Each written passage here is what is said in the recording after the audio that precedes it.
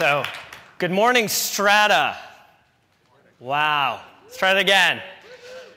I thought we said the state of the data science was strong. Let's try it again. Good morning, Strata. There we go. All right, so the thing that I want to talk today about is analytics and building teams around analytics, building teams around data. For those of you that are playing data bingo today, we will use the word analytics and data a lot, so those should be off the list. First off, who are we? We're 90 million professionals. We're the largest professional social network in the world. How many of you are on LinkedIn? All right, who's not and willing to raise their hand? All right, there's a few of you. Don't worry, by the end of today, we can help you out. So we got you covered. Just come to our booth. Really, when it comes down and what we think about analytics is it comes down to our mission statement. Our mission statement is to connect the world's professionals and help make them more successful and productive. What does that mean? It has two essential components with data. Insights. Insights to help improve your daily life with professional insights. Also career insights to help you find that dream job, to get better, to keep on progressing. And a lot of times we think of this as somewhat trivial, but keep a lot of this in context of all the recent things that have happened with respect to the global economy, how people have had to change jobs, how people have to find new opportunities out there. So let's take a second and talk a little bit about LinkedIn. What does LinkedIn have to do with data? A lot of times I get the question of, you're LinkedIn and you guys do data? You do big data? What is that? Why? Well, if we ask the question, how much demand are there for data scientists? Well, we're LinkedIn. We have all these profiles. We've got all this information. We should be able to say that. And to take a line from Hillary's talk, yes, indeed, the state of the data science is indeed strong. How do I know? Well, let's look at the demand. We know that. We're LinkedIn. Here is the demand of how data science goes. On the bottom axis there, you'll see 1970 up through past 2005, where the indicator is. And the y-axis, think of that as the demand. I won't get into the actual definition for this talk. But the thing is, it's skyrocketing. It is just taking off. And that is changing. It's only getting stronger. If you need more evidence, just go out and look at the job board. But we don't have to stop there. Here we are at Strata. Some of you may have heard through Pete's talk yesterday about some of the things we can do with the data. How many of you how are we interconnected? This is our professional world. How are we interconnected? 529 of us, of the 790 that we were able to map, are connected to at least one or more attendees. 30 are connected to 20 or more. 85 are connected to 10 or more. And 189 of you are connected to 5 or more. But it doesn't just stop there. Those are just flat statistics. What really gets interesting is when we start to think about how we're structured. And this may be a little bit tough for people to see, but this is the graph of how people at Strata are connected to each other. So some of the things that you'll see there is the galaxy of investors, the angels, all huddled there. Here are a lot of the enterprise guys, Cloudera guys. LinkedIn is up here. O'Reilly is over here. And so one of the things that gets really fascinating to be able to do is start looking at the structure and how these interact with each other. So getting back to data teams. How did we set up our data team? Well, the first thing we did when we were thinking about building a data team a number of years ago is we looked around. We talked to everyone we could. Google, Yahoo, eBay, you name it. And we found one common theme across everyone. Every data scientist was frustrated that they weren't able to ship their products. How many of you have ever had that thing of going up to a PM and saying, I have this idea, we know it's going to kick ass, and they're like, yeah, it's not on the roadmap. Yeah, oh, you work for Yahoo, huh? Okay. You can always tell those guys. So, what did we do with that? It can't be not controversial up here. So we did something different. We wanted to try something different. What was that? We made it a top-level product team. We wanted to make it like every other product team, totally encompassing. And I'll talk a little bit more about that in a second. What do we look for in candidates? Our philosophy for talent. Would we want to do a startup with you? And by the way, I need to emphasize, talent to us is very different than hiring. The first thing for us is, do we want to do a startup with you? Why is that a good criteria? We are going to spend a lot of time together, and we're going to really try to work on hard problems. If you can pass that bar, sure. That seems like a great model. 2, can you knock the socks off of the company in 90 days? As the companies get larger, the ability for each data scientist, engineer, web dev, anybody associated with our team to blow away the company sets the standard and the ethos inside the company of why data is important and why these people must be the people that drive the vision, the strategic mandates, and how to think about the products. And finally, we're a spin out of the PayPal Mafia. So one of the key things is we expect you to do amazing things in 4 to 6 years. What is amazing to us? It could be at LinkedIn. It might be out there. You might be building the next new great car. Maybe it goes to moon. Maybe it, whatever. We expect you to do great things. Why? It's a handshake. You can't do amazing things if we don't help you become successful. You don't help the company become successful, we also can't set that part of the handshake. So it's a two-way street. Let's talk a little bit about our teams. We have 2 teams that we found are essential for the company as we've evolved this. And it didn't start this way, but this is where we are now. The first team is the decision sciences team. This team is responsible for understanding the user usage, reporting dashboards, A/B testings, insights. Really, they're the ones that craft the strategic mission and frame the problems that we have to think about as a business. You've probably seen a fair amount of fun things that they've done around insights. This is one that we did after the collapse of the financial sector. Where did everybody go? Everyone said, oh, they've all left. No, they haven't. They've gone there. We know. They're still lurking around. But what's also interesting on here is who's not on this graph. There's companies that didn't pick up people, and that's equally interesting. Doesn't stop there. This is a piece we did with the Wall Street Journal for the term ninja. So who's in, who's hot? Turns out ninjas. You're data scientist ninjas now. That's what you need to call yourselves. What shouldn't you call yourself? Guru's out. Those of you with Guru, start editing your profile. It's cool. But it doesn't stop there. Product. We're essentially a product-driven company. We are focused on taking our data and turning it into usable, actionable insights for you. Back to our mission. Connect the world's professionals, help make them more successful and productive. How does that translate? Take some of the products. Here's our homepage. You'll notice in this first one, how many people have ever used people you may know and gone, whoa, how did they know that? Right? That product was actually invented at LinkedIn. Why? How many times you go to a party and you don't actually know anybody there? Right? Well, until you find somebody, then you go, oh, okay, I'm going to stick around. It's that same feeling in the virtual world. That's why we invented it. Ad targeting. There's also a great product there that's a lot of people like to love. Well, we know they love it. It's Who Viewed My Profile? And it gives you a lot of rich statistics, analytics that helps you understand how your professional brand as you are being viewed and perceived in the world and who's looking at your storefront and thinking about you as a brand. Not only that, but we also can surface jobs. And we got a referral center. I think I saw Brady here earlier. Brady, don't worry. I'll recommend you for this job. Sorry, O'Reilly guys. But this is a great model in this type of economy. Think about, bring it back to the economy, which is there are lots of people out there who are stuck in job lock. And using the power of the network to unlock them is a very powerful thing.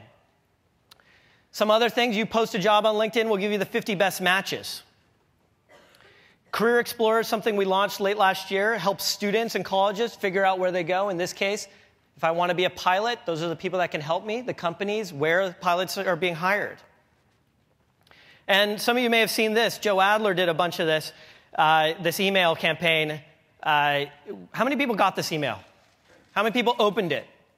This email will go down in the history books as having one of the highest open rates and click-throughs outside of an email without naked people. Think about it for a second. Every one of you is getting this customized email with the right faces and really driving through high-level click-through. That combination uses a massive analytics tier with a really fantastic design team to combine it into a purely analytic-driven play. And people look at this and they go, what analytics? Everything about it is analytically driven. It's unbelievable how successful it's been.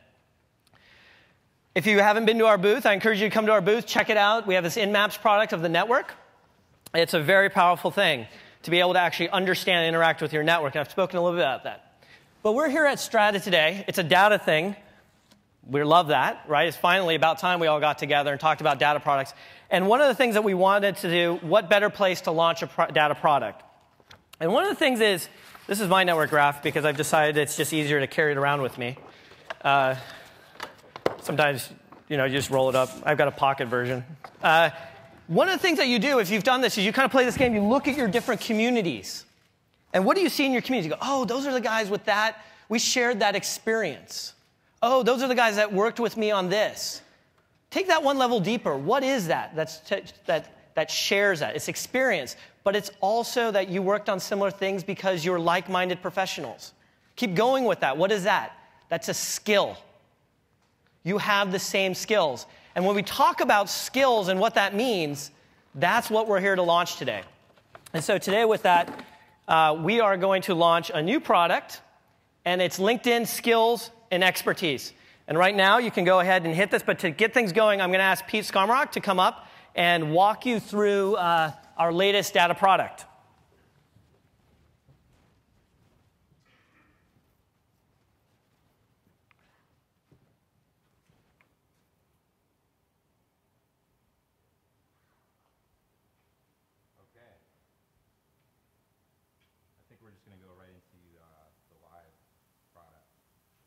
So, hi, I'm Pete Skamrock, data scientist at LinkedIn, and I'm here to tell you about this new data product we're launching called LinkedIn Skills and Expertise. Can you guys, we got a mic?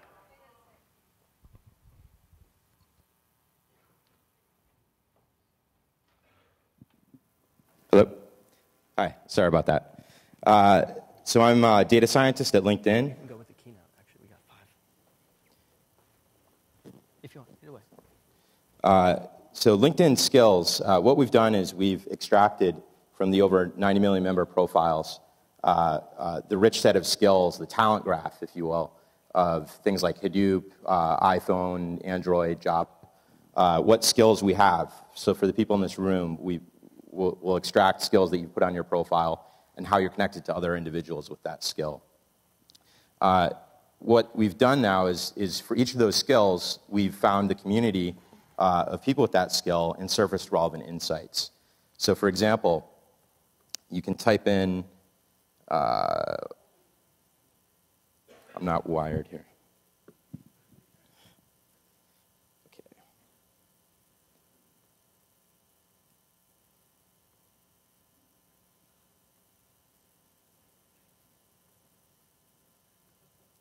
Sorry guys. Strata Wi-Fi, don't fail me now. I take it some of you have similar issues. Okay, all right, we're back. Okay.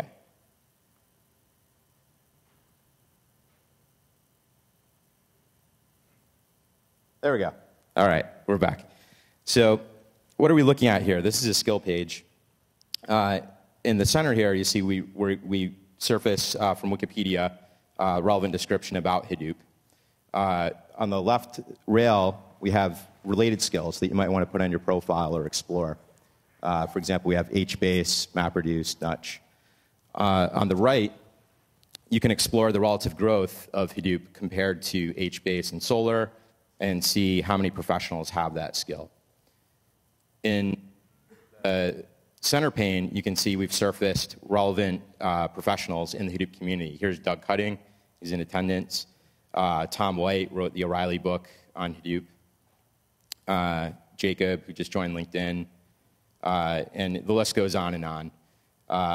And if you want to see yourself, just make sure that it's listed on your profile. Related companies. We've surfaced a lot of related companies who are here today. We've got the Apache Foundation, Yahoo. You can follow these companies and get relevant updates about employees at the company and company news. Other things we're surfacing, if you're a job seeker, you might want to check out related Hadoop jobs, see where they're hiring for Hadoop, where people are working. And you can network with other professionals using LinkedIn groups. So it's actually, the other thing, if you were at my talk, I think I had these graphs of the universe of skills and seeing how diverse our professional workforce really is. And I think that you can start to see that here. If you just start searching around, it's pretty rich. So you have things like ballet, okay? And so there are all these ballet dancers on LinkedIn, apparently.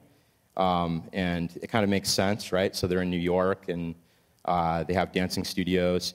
You can also see other things like wealth management. This is one of my personal favorites, weapons of mass destruction. If you want to search for them, they're on here, I guess. And who do we have? You know, Barack Obama. He was heavily involved in this in the Senate, I believe. The Defense Threat Reduction Agency is on there as a company. Arlington, you want to be in Virginia if you want to deal with this. So, but you know, I encourage you all to go explore this and check it out. You know, you can look for stuff that you might be interested in right now, other data stuff. It's at linkedin.com/skills. Thanks.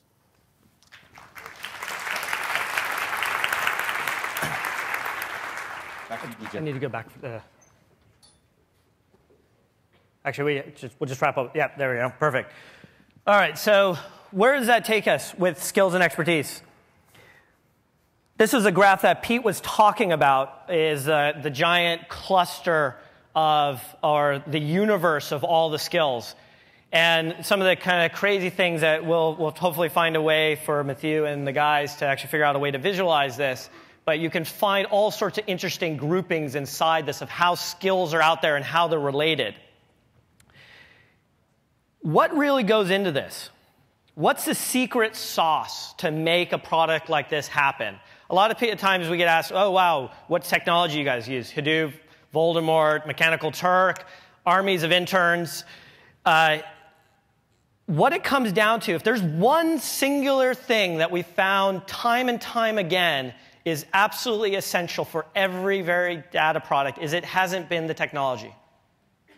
The technologies are the ingredients, but it's really, at the end of the day, it's the guys that do it. It's all of the people here, and that's why I think it's so great that everyone is here, because it's the people that come together, because nobody has exposed products like this. No one's been able to take all the data and interact with it in interesting ways.